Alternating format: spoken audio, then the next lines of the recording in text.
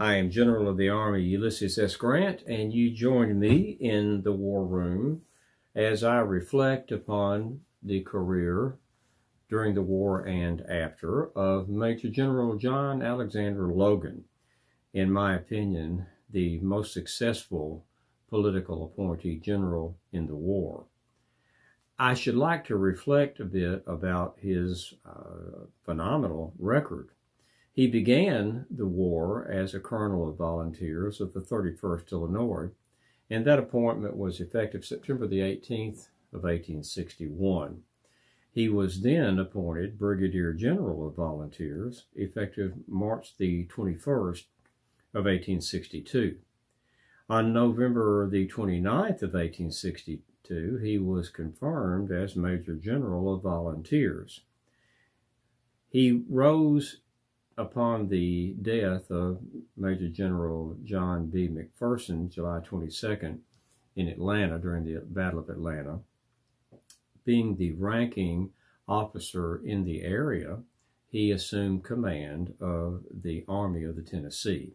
He held that rank from July 22nd through July 27th, where he was relieved upon recommendation General Sherman, forwarded by General Halleck to the President, and President Lincoln promptly confirmed Sherman's appointment of General O. Howard, Oliver Otis Howard. And I should like to point out that he was the only political general to command an entire army in the field when he was the commanding officer of the Army of the Tennessee, the only political general to command an army in the field. He was, though, reappointed or reassigned to command of the Army of the Tennessee on May the 23rd of 1865. But more about that in a moment. His combat record is of note. He first participated in the war fighting at the Battle of First Bull Run. He had gone out with other congressmen. The battle did not go as was anticipated, and while others were fleeing back to Washington City, Major General Logan, Congressman Logan, grabbed the musket that had been thrown on the ground and joined in with the Michigan and some New York soldiers from a New York regiment, and ably fought the Confederates in the Battle of Bull Run. He then stayed and helped move dead and wounded for several days into Washington City. He sought and got the appointment as Colonel of the 31st Illinois, and as such, he participated under my command in the Battle of Belmont in November of '61 and distinguished himself, so much so that I personally noted him in my after-action report, as did his commanding officer, General John A. McClernand. Then later, he fought with me at Fort Donelson. At Fort Donelson, he was wounded 3 times, one shot through the shoulder, and he refused to leave the field to seek treatment. And when the day had been saved, he felt he went back to a first aid station and got treatment for it, returned to the field, and led his troops again because it was not going well again for us. And he was wounded in the thigh, shot in the thigh, and actually received a grazing wound someplace else. So he was wounded 3 times. But he stayed on the field until night fell and the battle ended, and the day was saved. He had lost so much blood, though, that he spent almost a month recuperating. And his wife, in fact, came down from Illinois and nursed him back to health. But because of that wound, he missed the Battle of Shiloh. He was involved, though, in the Second Battle of Corinth, and he was actively involved in the Vicksburg campaign in command of a division.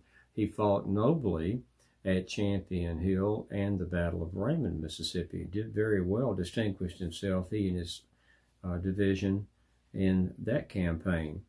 He then fought in the Battle of Atlanta. He was moving with Sherman, and On July 22nd of 64, Major General John B. McPherson rode too far. He thought he was within our lines, but he rode too far and rode into some Confederate soldiers.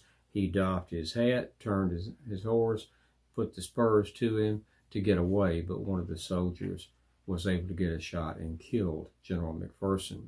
General Sherman appointed General Logan to succeed McPherson in command of the Army of the Tennessee, which, as I noted earlier, is the only time in the war that a political appointee, a civilian general, assumed command of an army in the field. Quite a distinction. But in 6 days, Sherman relieved him of command, and General O.O. Howard assumed command of the Army of the Tennessee. And we'll address that, what Sherman had to say about why he did that. But he was again given command of the Army of the Tennessee on May 23rd at the end of the war, and on May 24th of 1865, he rode at the head of the Army of the Tennessee in the Grand Review in Washington, D.C. He led the parade as a recognition of his distinguished service in the war, and to some extent, Sherman was wanting to ease his angst over having been relieved as the commanding officer for the Army of the Tennessee. But he fought well throughout Corinth and Vicksburg, and then Atlanta, the Atlanta campaign. After he was relieved of command, the president called for him to come back to Illinois and campaign for the president, and he did so. He was ready to go back because he had been relieved of command. He'd been at that pinnacle of responsibility and honor for 6 days, and then it was taken away from him, and he was greatly chagrined. But the president wanted him to come back and campaign, and he did. So he did so well in the campaign that the president carried Illinois handily, and he offered General Logan a brigadier general rank in the regular army. But Logan turned that down. He wanted to be with his troops in the field. He requested to be reassigned command of the 15th Division, his old division, under Sherman's command, and that was granted him. And he went on through the march to the sea through Georgia, and then he participated in the Carolinas campaign and had quite the climactic end to that I will lift up for you. But regarding Sherman relieving him of command, that was controversial, and I feel remains controversial. I should like to read to you what Sherman had to say about why he recommended the volunteer general, political general, to be replaced with the professional soldier general, O.O. Howard, and with a couple of observations involved. Sherman said, "It first became necessary to settle the important question of who should succeed General McPherson. General Logan had taken command of the Army of the Tennessee by virtue of his seniority, and had done well. But I did not consider him equal to the command of 3 corps. Between him and General Blair, there existed a natural rivalry. Both men were of great courage and talent, but were politicians by nature and experience, and it may be that for this reason they were mistrusted by regular officers like General Schofield, Thomas, and myself. It was all important that there should exist a perfect understanding among the Army commanders, and at a conference with General George H. Thomas at the headquarters of General Thomas J. Woods, commanding a division of the 4th Corps, he, Thomas, General George Thomas, remonstrated warmly against my recommending that General Logan should be regularly assigned to the command of the Army of the Tennessee by reason of his accidental seniority." Thomas, I should like to observe here, George Thomas threatened to resign if Sherman named Logan to command the Army of the Tennessee because he so disliked Logan. Sherman later said, if there was a man on earth whom Thomas hated, it was Logan. But he goes on to say, Sherman does, we discussed fully the merits and qualities of every officer of high rank in the Army, and finally settled on Major General O. Howard as the best officer who was present and available for the purpose, and on the 24th of July, I telegraphed to General Halleck this preference, and it was promptly ratified by the President. General Howard's place in command of the 4th Corps was filled by General Stanley, one of his division commanders, on the recommendation of General Thomas. All of these promotions happened to fall upon West Pointers, and doubtless Logan and Blair had reason to believe that we intended to monopolize the higher honors of the war for the regular officers. I remember well my own thoughts and feelings at the time, and feel sure that I was not intentionally partial to any class. I wanted to succeed in taking Atlanta, and needed commanders who were purely and technically soldiers, men who would obey orders and execute them promptly and on time. For I knew that we would have to execute some most delicate maneuvers requiring the utmost skill, nicety, and precision.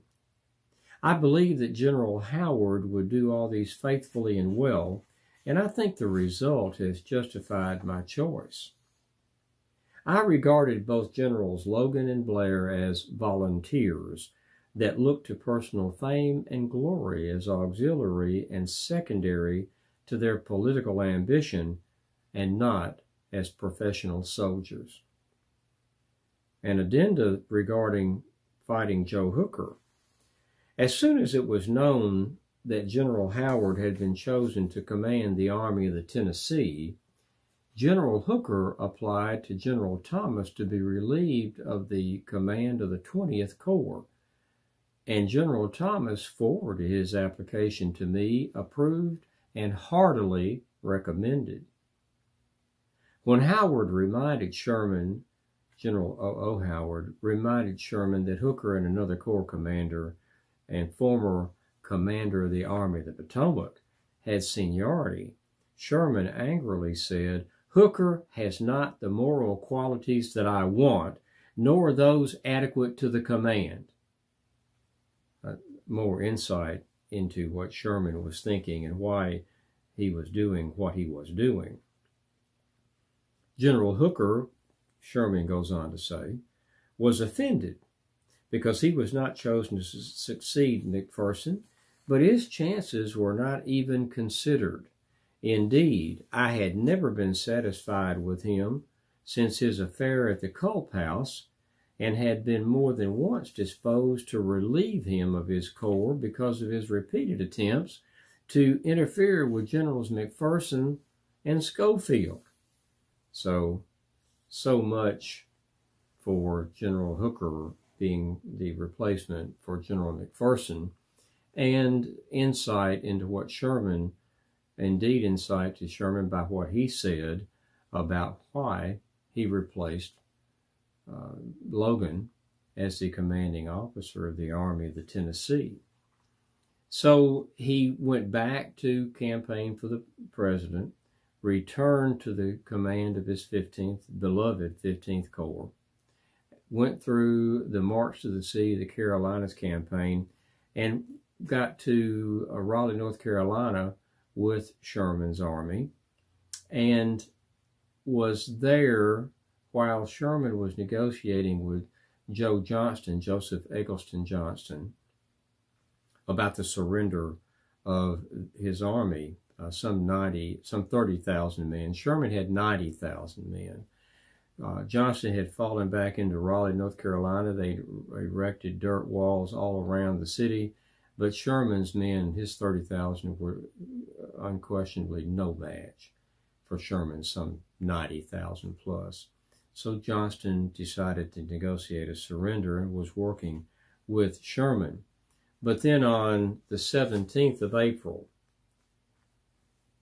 Sherman received a telegram saying that the president was dead, had been killed by an assassin.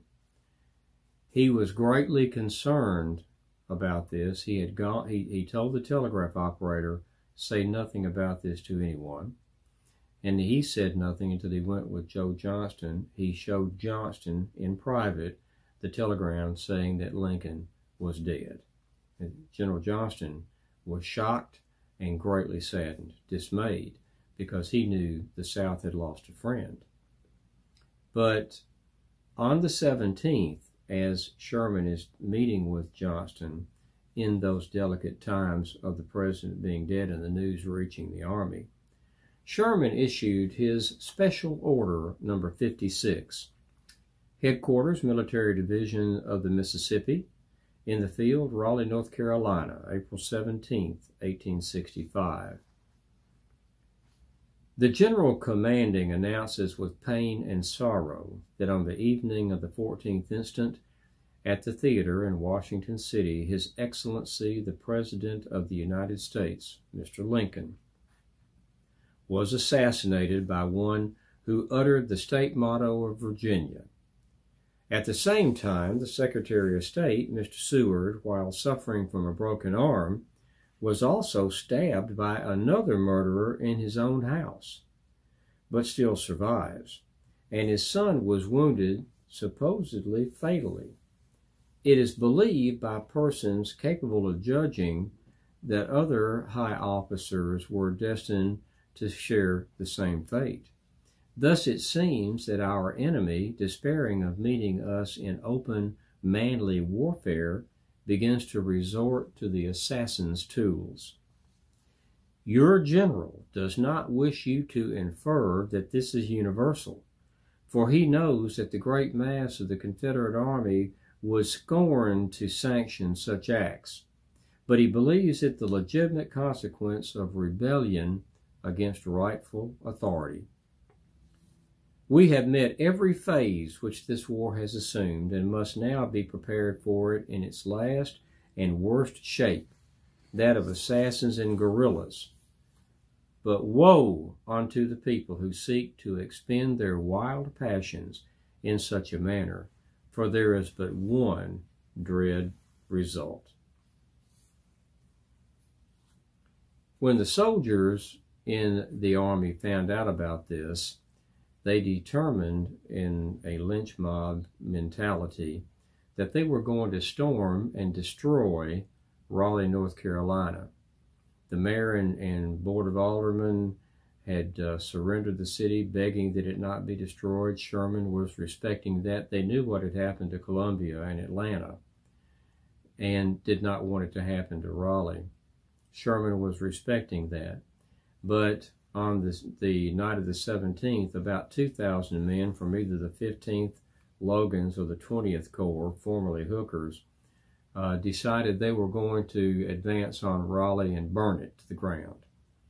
And one Union soldier who was there, a Theodore Upson, wrote this in his observations about what happened. A mob of some 2,000 or more started for the city, saying they would destroy it. General Logan got in their front and ordered them back to their camps. They still went on. Then Logan, with 3 or 4 pieces of cannon behind him, threatened to open fire. And he told them he had double-shotted them with canister. They gave up and went back to their camp. General Logan saved the city, and it owes him a debt it can never pay. I understand they're even talking about erecting a statue to him in a southern city. The war was over. Logan, as I said, was offered a brigadier general's rank in the regular army. He declined it, wanted to go back to his civilian life and hopefully go back to Congress, which he promptly did. He was elected to Congress. And now, in 1868, he is the second commander of the Grand Army of the Republic. And Decoration Day has long been a day in the South to remember the folks that have gone before, and the people, ladies of the South and the North, have been actually having a decoration day for the soldiers who have fallen in battle in defense of their country. And the talk had been of something to be called a Memorial Day. General Logan, now the second commanding officer of the GAR, issued the General Orders number 11. Headquarters, Grand Army of the Republic, Washington, D.C., May 5th of 1868.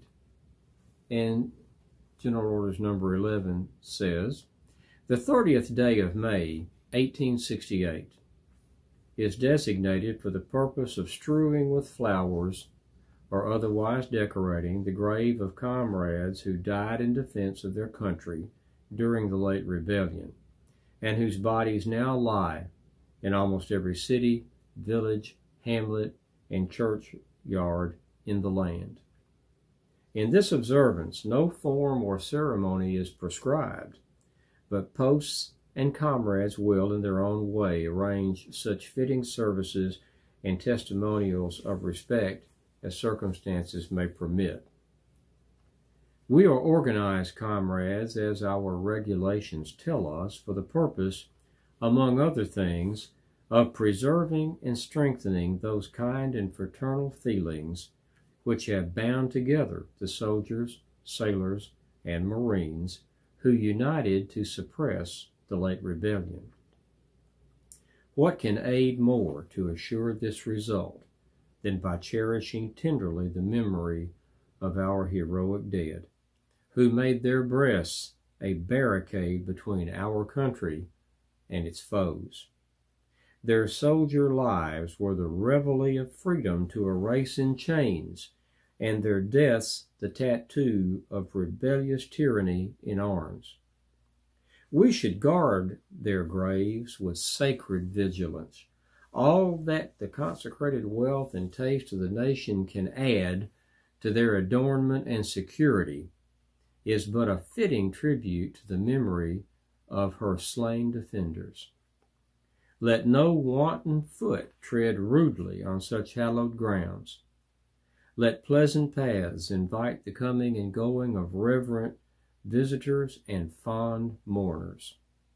Let no vandalism of avarice or neglect, no ravages of time testify to the present or to the coming generations that we have forgotten as a people the cost of a free and undivided republic.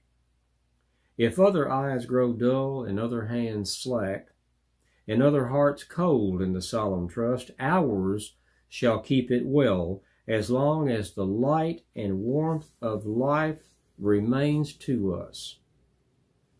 Let us then, at the time appointed, gather around their sacred remains, and garland the passionless mounds above them with choicest flowers of springtime.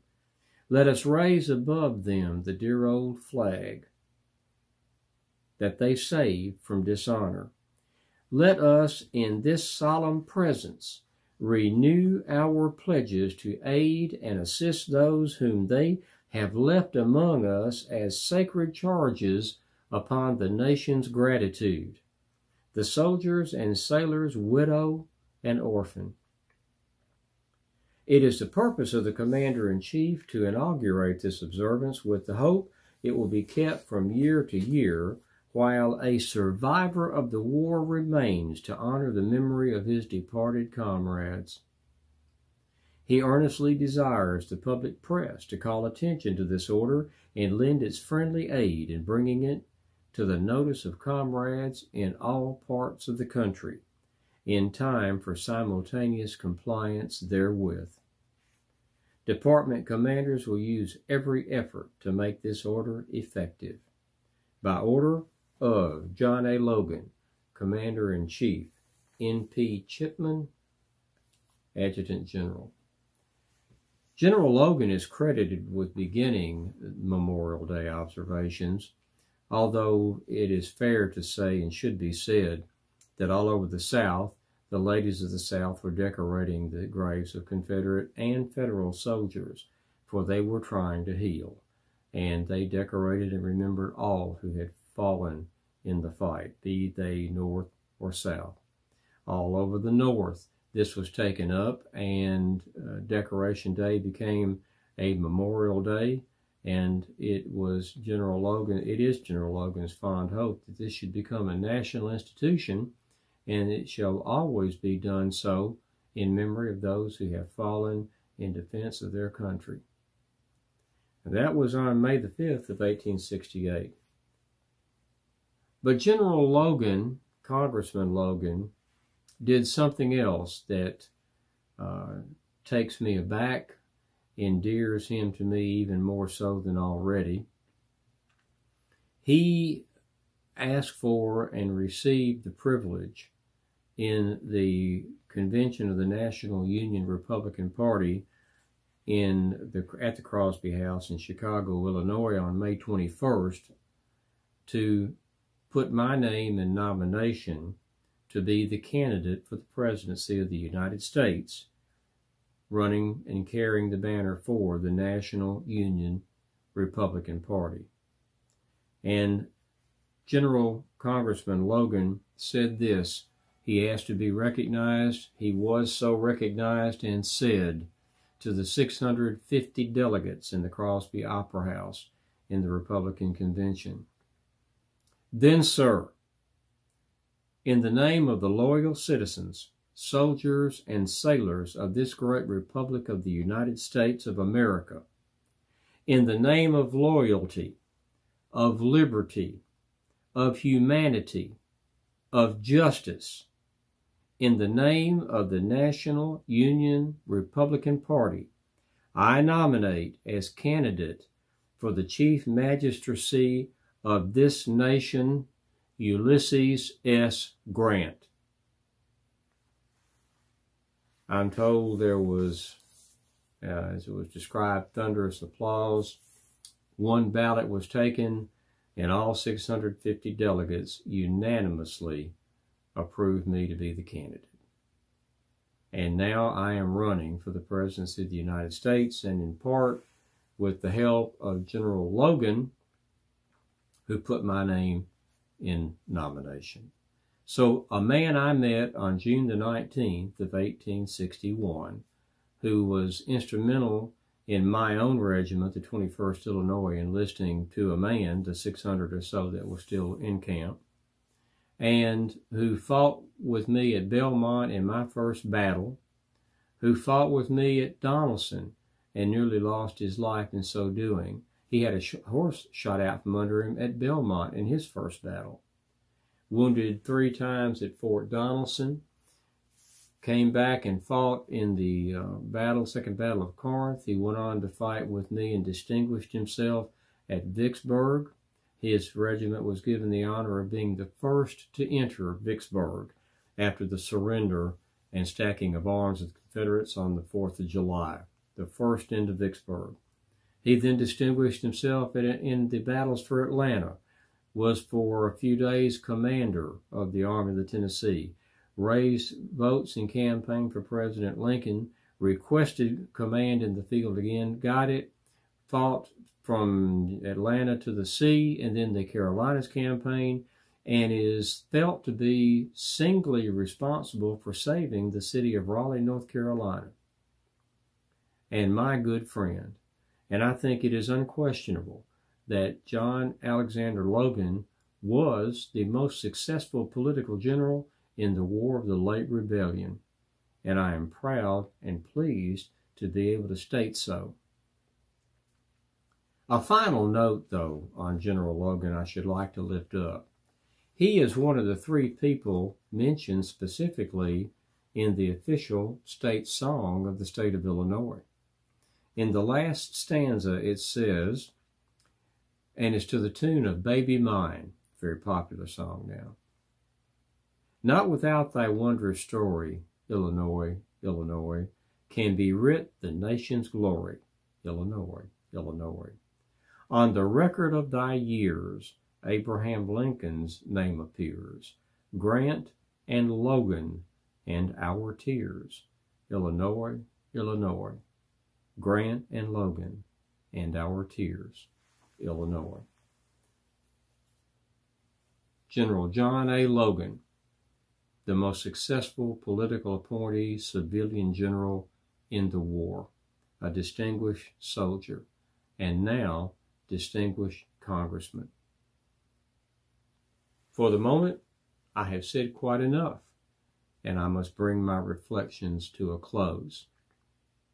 And I bid you a fond farewell.